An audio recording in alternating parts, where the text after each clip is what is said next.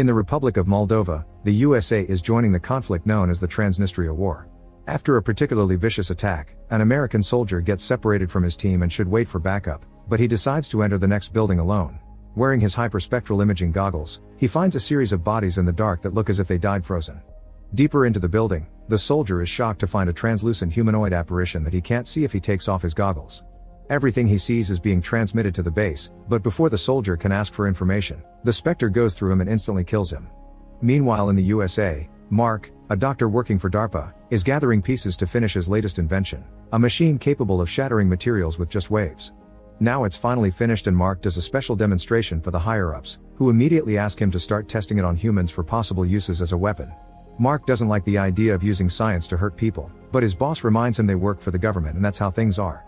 Speaking of the government, orders came from the army asking Mark to fly to Moldova to check on some trouble they're having with the goggles he invented. Sometime later, Mark arrives at the American base in Chisinau and meets General Orland and CIA officer Fran. Orland shows Mark the recording of the specter that the goggles caught before the soldier died.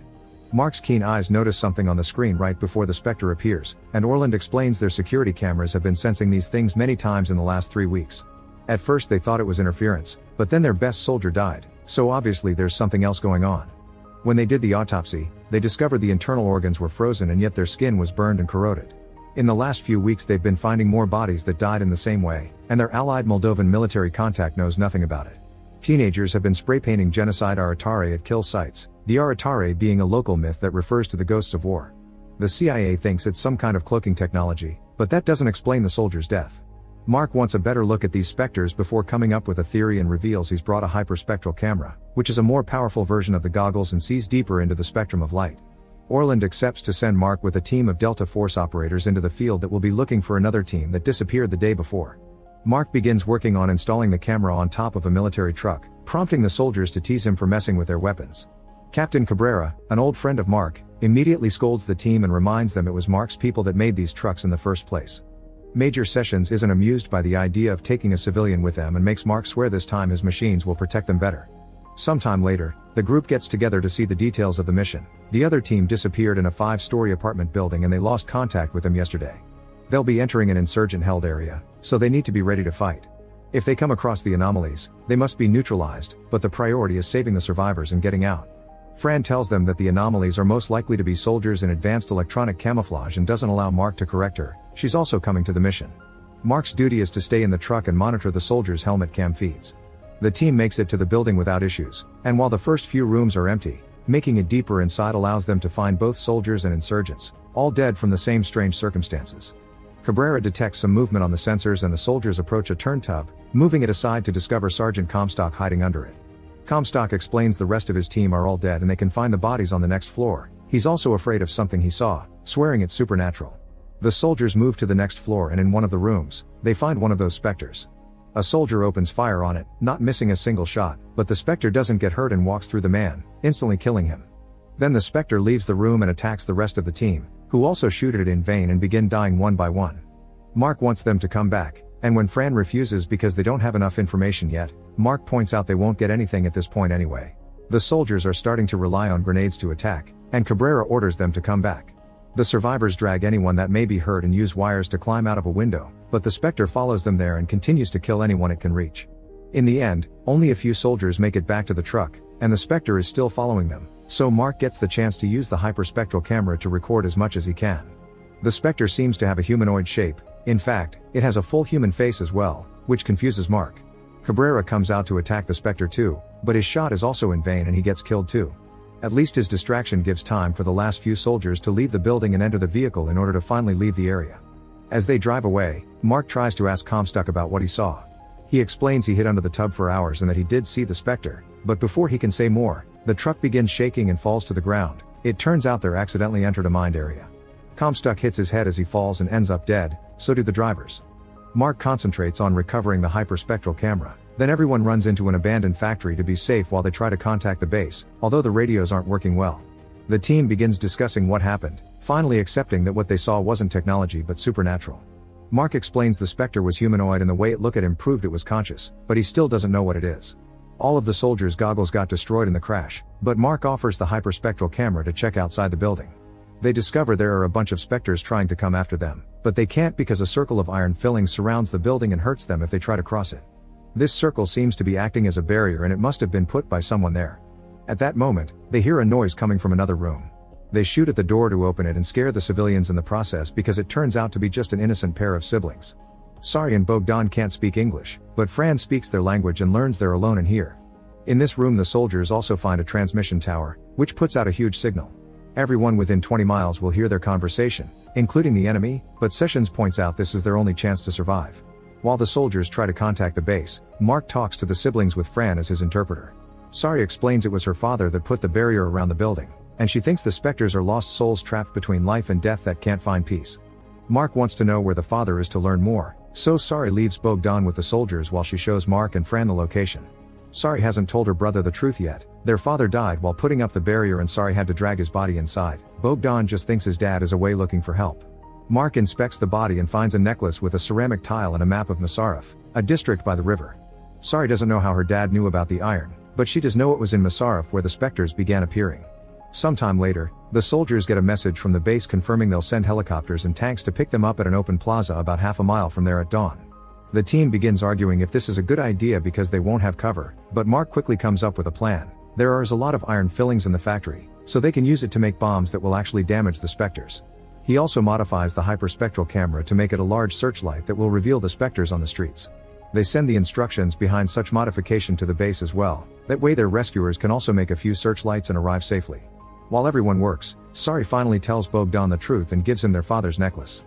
A few moments later, they hear some noises outside and use the new searchlight to discover what's going on. The specters have climbed the neighboring building and are jumping on the power lines to cross over the barrier without getting hurt. The team immediately gets ready to leave and Sari shows them an alternate exit through the back, but the specters follow them anyway. Mark aims the searchlight at them and now that they're visible to everyone, the soldiers can shoot at the specters with their new iron-filled bullets.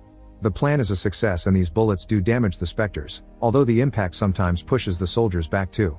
The soldiers shoot a few extra bullets to create an iron fog that blocks the way, momentarily leaving the specters behind as they follow Sari's directions to finally reach the open plaza. The team hides inside an abandoned bus and Mark notices the searchlight is running out of power.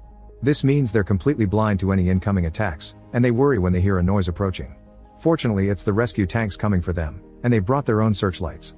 When they activate them, they reveal all the specters hiding in the surrounding buildings, and they immediately open fire on them. The team has to leave the bus in a rush and hide away from the falling debris. This means they don't get to communicate their findings to their rescuers in time. The new arrivals leave the tanks and go after the specters with normal weapons, which of course ends up with most of them dead. The specters don't only kill the soldiers, they attack the tanks as well, destroying the searchlights but not being able to move through the ceramic parts, which Mark notices. The team needs to run away, but they can't find Bogdan. The boy is looking for his dad's necklace because he accidentally dropped it, and Sari tries to go after him, but before she can reach him, a specter goes through Bogdan. Mark checks on the boy and confirms it's too late as Fran holds onto a grieving Sari. The specters begin gathering in the center of the area to gather forces and for a moment the team thinks it's all over, but luckily the helicopters land just in time. Mark notices the wind from the helicopter's rotor is making it hard for the specters to advance, so he grabs all the iron grenades he has and breaks them on the ground. The wind pushes the iron fillings toward the specters and keeps them away while the team finally escapes. As soon as the helicopters take off, they notice they aren't going back to the base. This is because the base has been compromised, so they're going to a refugee bunker instead. When they look through the windows at the streets below, they notice the specters are spreading everywhere and causing chaos all over the city. When they arrive at the bunker, the guards immediately point their weapons at them, but Fran quickly speaks their language to identify themselves and the team is allowed inside. The soldiers check every corner of the bunker to make sure security measures are in order while Mark and Fran take Sari to see a doctor because shrapnel got caught on her shoulder during the escape. To distract Sari from the pain, Mark reveals he retrieved her father's necklace from Bogdan and hands it to her. He also asks her more questions about her father and what he knew about the specters, but Sari only knows that he made ceramic containers for Masarif, the power plant the specters come from. At that moment, a loud thump echoes outside, but it isn't the enemy, it's Orland, who has arrived with the few people that survived the attack on the base, bringing with them as much gear as they could. Orland tells them all about the attack coming from invisible people and how only 19 of them survived. The escape was done in such a rush that they couldn't contact their superiors to ask for help, so there's no plan other than fortifying the bunker and waiting. An argument ensues among the soldiers since some of them want to do something but the others think it isn't worth it. Mark suddenly interrupts them when he finally puts all the clues together and realizes what the specters are. Comstock hid under the tub, which is made of ceramic, and the specters couldn't touch the ceramic parts of the tanks either. Being hurt by iron, being so cold that it'll kill you, and being capable to go through walls but not ceramic indicates this is a case of Bose-Einstein condensate, a state of matter that was predicted by Nath Bose and Albert Einstein. Making such a state needs a lot of power, which explains the fact the specters come from the Masarif power plant. This is definitely a weapon that was let loose by the enemy. If someone made them, it also means they can be broken down. Mark remembers the invention he finished before coming here, which should be able to hit the specters with plasmic discharge, and proposes to build a bunch of them using all the gear they brought from the base and any electronics they can find in the bunker. The soldiers immediately begin looking for all the pieces that can be useful, and Mark gets down to business, putting together as many weapons as he can. Among the gear they brought from the base, they find a robot they called a mechanical Rottweiler, and they use it to install a new searchlight.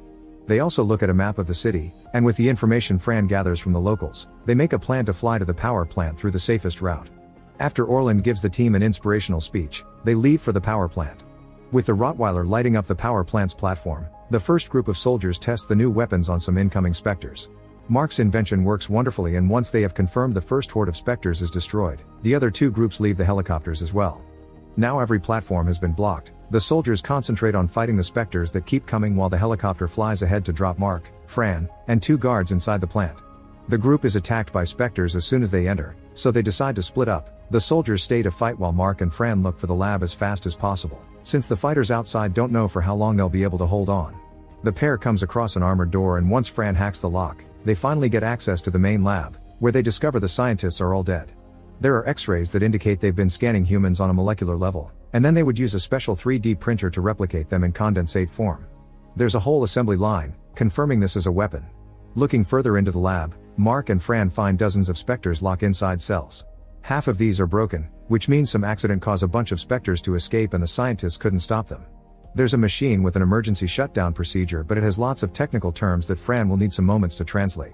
Meanwhile outside, the soldiers notice the latest specters are capable of putting themselves back together, making them extra hard to fight, meaning some men are starting to die. Fran manages to figure out that they need to unlock all the ports and then pull a bracket to release the cables. This should kill all the specters at the same time. Mark climbs on top of the machine while Fran shoots at the specters that escape their cells with the intention of stopping Mark. Outside, a whirlwind of specter force is forming, pushing the soldiers back. One man tries to shoot at its center at the same time Mark finishes pulling off the cables and the bracket, causing a shockwave that makes Mark fall off the machine and sends the soldiers outside flying.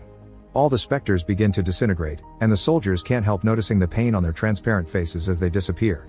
Fran goes to check on Mark, and now they're on a lower floor. They hear a noise coming from a hidden room. Inside, they're disturbed to find the brains and peripheral nervous systems of real humans inside capsules, because the scientists hadn't just been scanning people, they were using them to make and control the specters. They aren't dead, but they aren't truly alive either, yet Mark can tell they're in pain, so he begins disconnecting them to bring them peace. Fran wants to stop him, saying he should think about the bigger picture, but Mark points out that the bigger picture is precisely doing this. Now that the specters are gone, the American army can send people to rescue the team and bring them to a new base.